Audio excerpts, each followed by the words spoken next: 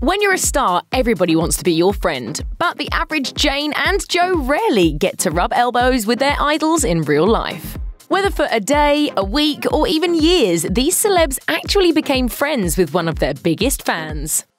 Sometimes a whole lot of moxie and a little good timing can help you go from fan to friend. Just ask Nicole Muxo, who made a Twitter video asking her favorite baller to her senior prom in 2013. Hey Dwyane Wade, my name's Nicole. My senior prom is coming up and I have everything set for a perfect night except for one thing, a perfect date.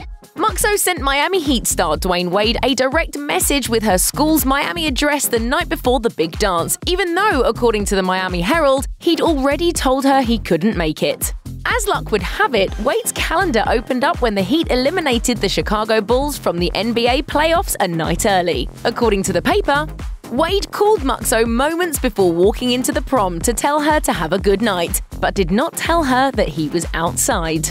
If you're thinking this fairy tale sounds way too easy, think again. Muxo reportedly met Wade the year prior at a book signing where she asked him to come to her homecoming dance on a bookmark. Then she went to another signing wearing a customized t-shirt as an invite. Looks like third time's a charm for this lucky lady. I'm just glad that we can make dreams come true. So once again, Wade's World, D-Wade, doing what we do. Ahmed Tour was just looking to snag a video of actor Zac Efron near the set of Baywatch. That's why Tour said he ran after Efron's car in March 2016, just before he dropped his phone, which shattered on the ground. Efron saw the whole thing. Today reported Tour remembered. Zac said, "Dude, did your phone just break?" Efron ended up bringing Tour on set and shelling out nearly $1,000 on a new phone for his fan. The actor even gave his new pal a shout-out, posting, "DopeKid_23 actually smashed his phone while chasing me for a Snapchat. That's dedication." Despite his thorny showbiz reputation, Simon Cowell is actually a pretty nice guy. And on several occasions, he's even supported young fans in their battles against cancer. In fact, Cowell was so touched by 3-year-old Kian Musgrove's fight with neuroblastoma that he donated €25,000 and paid for the family's flight to New York to see medical specialists, according to The Mirror. Cowell has remained in touch with the family over the years and even invited a 5-year-old Musgrove to his son Eric's 4th birthday party. Sergeant Scott Moore was serving in Afghanistan when he needed a date to a dance. And he set his sights on A-list actress Mila Kunis, star of That 70s Show and Family Guy. Moore told ABC News, "I've seen her in a couple of movies. She's obviously a pretty girl, so I thought she'd be fun. So I picked her." Hey Mila, Sergeant Moore, but you can call me Scott. He continued, "I just want to take a moment out of my day to invite you to the Marine Corps Ball on November 18th in Greenville, North Carolina, with yours truly." And to that, Kunis RSVP'd. Yes. Moore told ABC, "It was a blast. It was a great time. So, yes, it exceeded my expectations." I'm sure. That patriotic soiree clearly made a lasting impression on Kunis too. She told Fox in 2012, "We are still in contact. We emailed back and forth and spoke on the phone about a month and a half ago." When Miley Cyrus allowed a 22-year-old guy by the name of Jesse Helt to accept her Video of the Year award for Wrecking Ball at the MTV VMAs in 2014, her critics dubbed it a publicity stunt. But according to the Daily Mail, Cyrus and Helt met when the pop star was touring an LA shelter called My Friend's Place. Helt said in his speech, "I am accepting this award on behalf of the 1.6 million runaways and homeless youth in the United States who are starving, lost, and scared for their lives right now." He then revealed he was one of those homeless youth, adding, "I've survived in shelters all over the city. I've cleaned your hotel rooms. I've been an extra in your movies. I've been an extra in your life."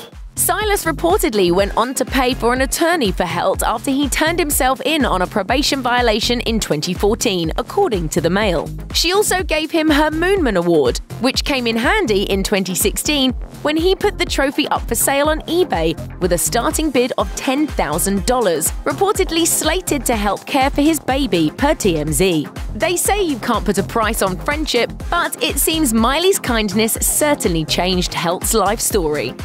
English singer and songwriter Ed Sheeran's bond with terminally ill teenager Katie Papworth is undeniable. Rather than just visit the 19-year-old in the hospital, the Thinking Out Loud crooner took their friendship to another level by accepting her marriage proposal before a 2014 show in Scotland. Papworth's mom recalled that magic moment, telling the Mirror, "When she presented the ring, he smiled and said, 'I suppose I should say yes.' Okay." Hey Katie, I'm sending you a lot of love from here. I hope you get well soon. While the two didn't really have a romantic relationship, their connection was clearly a powerful one. According to the Daily Record, Sheeran became, quote, "part of the Papworth family." The Grammy winner and his betrothed even held a faux wedding ceremony just a week before Katie's death in November 2014. Sheeran told the news outlet, "I still have the ring Katie gave to me and I treasure it." Who wouldn't want to be Taylor Swift's BFF? While the Grammy winner has made headlines for running with a squad of glamorous model pals, Swift has also loved on some lower-profile peeps.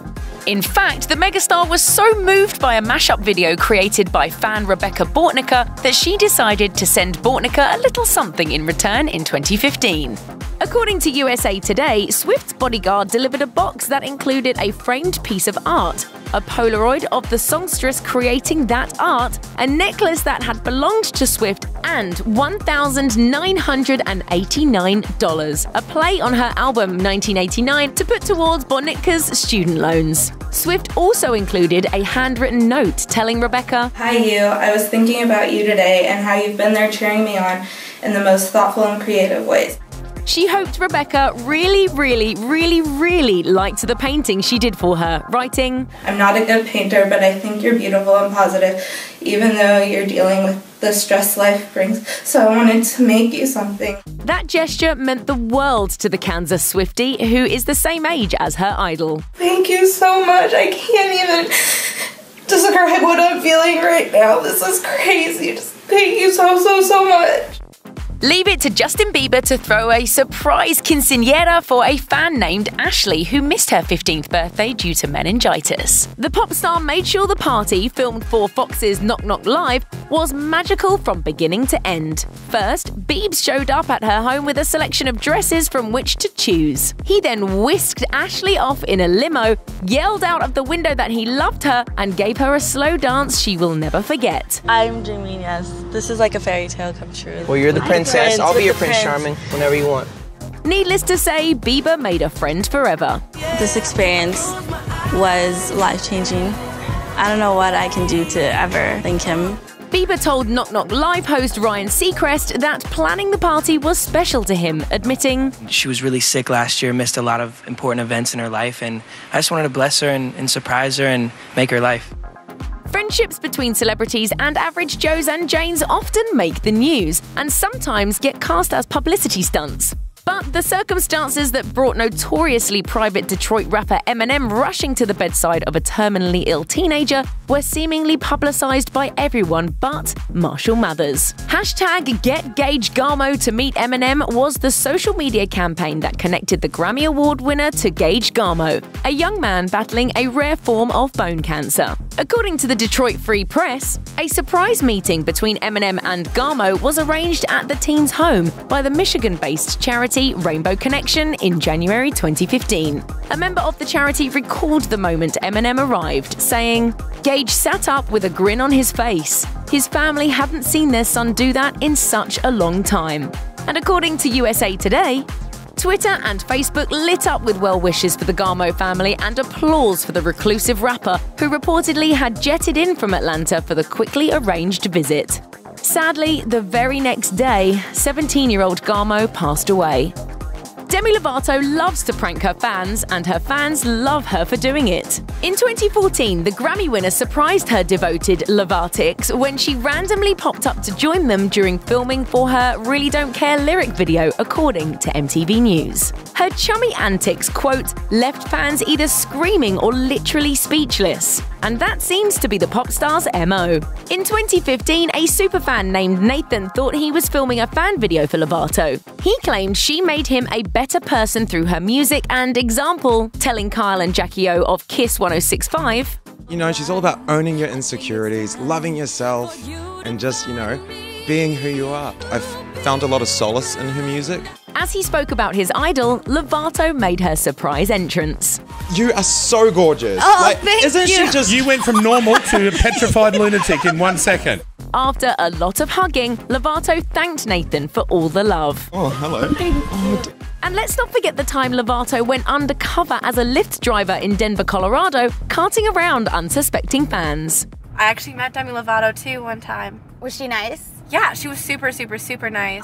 Lovato, aka Samantha, a regular old Lyft driver, convinced unsuspecting fans to sing camp rock songs, gossip about her ex, and even play along as she makes fun of her butt chin. Eventually, Lovato ditches the disguise, blows her passengers' minds, and dishes out a whole lot of hugs to compensate for all that sarcasm. I just insulted the hell out of you. I'm so sorry. That's okay.